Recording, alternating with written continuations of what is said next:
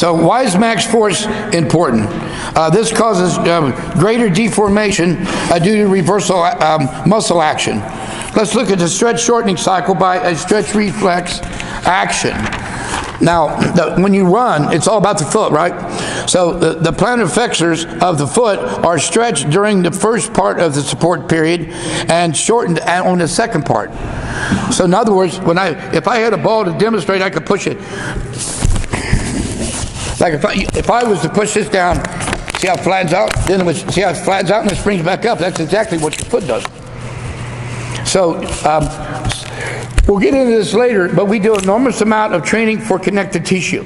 But people do not understand this. Hundreds and hundreds of repetitions for elbow extensions, knee extensions, ankle work, footwork, so forth, lower back work. So that's why we don't have injuries at our gym.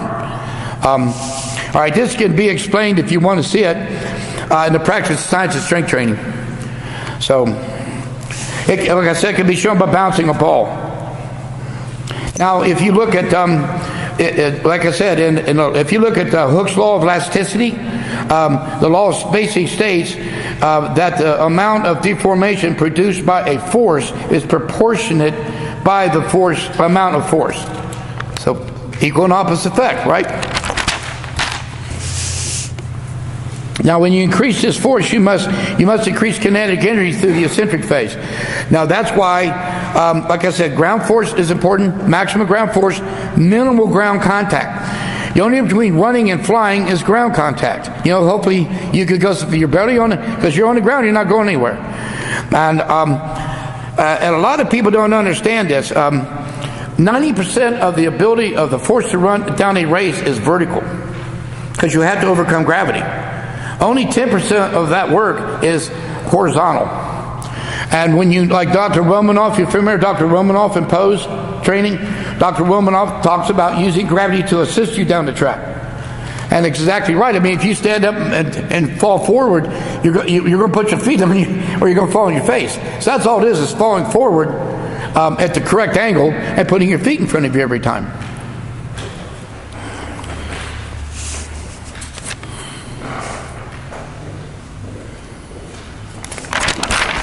Now we're going to get into weight training. And any questions so far basically about the mechanics of how you run? So it's stride length, ground force, minimum ground contact is what makes a person run. All right, that's why you do fast foot drills. You become more powerful. You have to use weights. And now we're going to get into the weights like the graph here, because this is a dynamic method. And I want to talk about the dynamic method, which basically means motion. So there we want accelerating strength. And if you just, like I said, I won't go back over this, but if you look at the charts, you know, this explains it. I mean, listen, I took this, it's a plan from a 400 to 1,000. Is this a title? No. This was an experiment. At 15 years old, Dave Hall squatted 400. At 19 years old, in a contest, he squatted 1,005. And this was the plan that he used. Now, this gentleman here squats 400 pounds. And that gentleman there squats 500 pounds. So you say, okay, I'm taking a shortcut. I'm going to use his weights. You're going to use his 500-pound sub-maximal weights to squat to catch up with him. It will not work because your bar speed will be not great enough. You understand? This is mathematics. Weights, all sports are mathematics, physics, and biomechanics.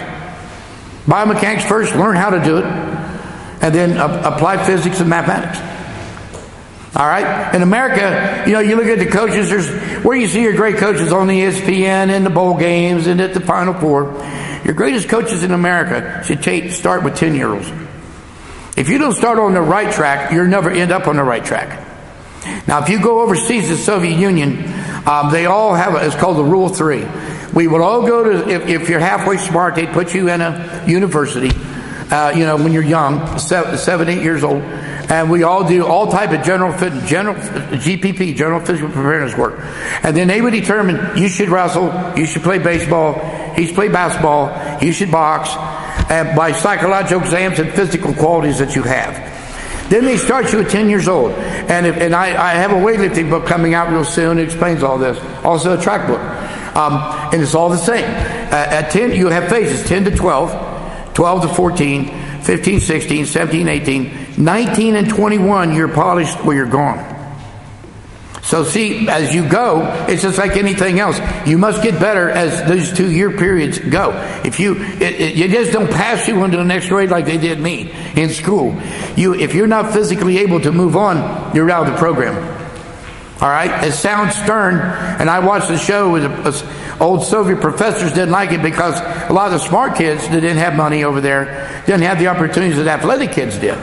And I can understand that, you know what I mean? And but you know the Klitschko brothers both have PhDs.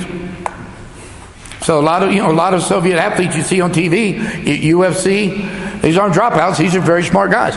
We got one in our gym. What's he got, a physics degree, Dimitri? Can't understand a word he says, but he's got a physics degree. So he says. I think that's what he said. I'm not sure. Okay, but we always run things in 3-week waves.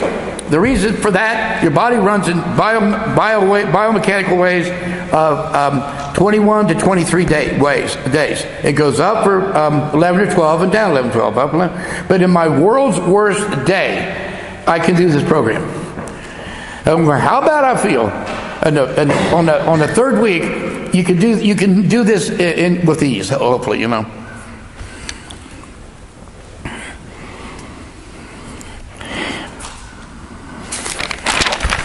Okay, now, and we use this you can use this chart for anything. Squatting, I mean, it starts at 400, but let's say you got a power clean. I've done it for everything. It's funny in America, I'm writing a book about weightlifting because we're so bad at it. It's the worst American sport going to the Olympics, which they don't get anyone on the A team that there is. We excel at every sport that I can think of. Women's gymnastics, men's gymnastics, basketball, football, softball, you name it, right? Soccer, but weightlifting we suck. And they got every excuse in the world. And they got the same athletes I do, and why do I have the world's strongest gym? Why is that? Because it's the coaches. You got more coaches. I hope if there's coaches here, come on up here. I'll take you on. But you're going to be as good as your coach. And if you can't coach, there's a lot more than technique. You take the greatest fighters in the world. Right now, they talk, I believe it's a 122. It can't be one of the Klitschko's. Technique's okay, but you have to have a massively strong body to lift 500 pounds over your head. And everyone, they'll tell you, they always have a coach, and I'm off the beat here a minute, but they talk about teaching technique and weightlifting. I don't even know why they got a coach. It's not that complicated. I've seen 8-year-old girls do a full snatch. I've seen it. So it can't be that freaking complicated. You need training partners, not coaches, as far as I'm concerned. Someone to push you. What's the 2 words? Motivate or aggravate. That's a training partner. Someone who wants to kick your ass every freaking day, and he wants to kick your ass. If you guys ever read anything about what Dave Tate said about me, you could have him arrested. Yeah, you've read it, huh? Yeah. Same here. I'll outlive that. I'll live him. All right, now let's go into maximal strength. Max effort. A lot of guys confuse this with heavy efforts. Max effort is plural, 1 rep. If you lift in power meets or weightlifting contests, you do 1 rep. You don't do 2s and 3s. That builds strength endurance. So we work up. What we do is, you notice this chart here is high volume. If you just go down the bottom, I'll roll this off real quick. 600-pound squatter, and this is the way it is. You do 7,200 pounds of volume all the time. You see how this works? Constantly 7,200 pounds volume until you move up. And you'll notice every time you jump 50 pounds, the volume goes up 500 pounds. And it goes up 500 pounds all up to 1,000 pounds. When the guy's training with, 500 and 600. All right? But if I was to, so you see 7,200 pounds on max every day, maximal intensity, 101%, break a record, as fast as possible, the lowest amount of volume. I just wrote this up, and you can add it up. It's going to come up real quick. If I was going to deadlift, if I was going to squat 605 here in the contest, 2 1/4 for a couple reps, 315 for 1, 451, 495 for 1, 560 for 1, 605 for a PR. You add that up, it's about 2,400 pounds. Now, in weightlifting, it's called the rule of 60. They basically would do 60% of the volume on the second workout. Powerlifters are different because where they're making 22-pound jumps, we're making 90-pound jumps, 45, 45, 40. So it really comes down to the rule of 50 or rule of 40. Like I said, 2,400 pounds versus 6,000. You go, well, that's no work. Well, I got a record, didn't I? Did I get a record? I got a record. Hey, Chuck Boy here, he went from, what'd you go, from 5 1/4 to 850 in a little over a year. Your squat's going from 7, when you come and what'd you have, a 7 1/4, made 765, and now what have you done?